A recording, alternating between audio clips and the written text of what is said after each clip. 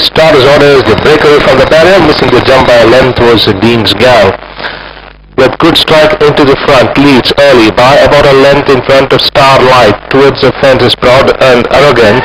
Another half a length on the outside. Golden Hope from the outside draw 4-10 comes into a clear third, followed by Proud and Arrogant now being overtaken on the outside by Rapid Diamond, who is whipping around on the outside to go into the lead from good strike into clear second, followed by Starlight. Golden Hope is running fourth, Proud and Arrogant. They followed then by Coiner Prince to between the runners. Rustam on the outside, 2 lengths behind Dean's Gal, and Negress Princess has dropped back to be last.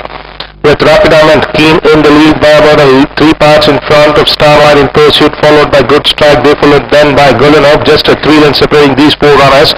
Another 2 lengths behind is Coiner Prince, followed by Proud and Arrogant, now been pickled. Half a length on the outside is Rustam, 3 to 4 lengths behind comes Dean's Gal. Another 4 away is Negress Princess as the turn in. Rapid Diamond now being joined on the outside by Starlight, but never giving up the lead towards the fence is Rapid Diamond, and then comes Good Strike, followed by Under Pressure is Golden Hope, followed by Coiner Prince.